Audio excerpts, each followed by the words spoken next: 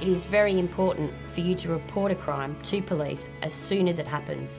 Both small crimes and big crimes are important.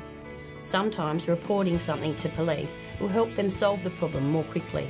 When something happens to you or around you, it is important to have as much information as possible. Police will ask you things such as where you are or what is around you, car registration numbers, what a person looks like, what they may be wearing. Call 000 if there's an emergency. You can ask for police, fire or ambulance. Emergency means something that is happening now is urgent or life-threatening. Stay on the phone and follow what the operator is telling you. If you call police but do not speak English, say interpreter and the language you speak. The operator will connect you to a telephone interpreter.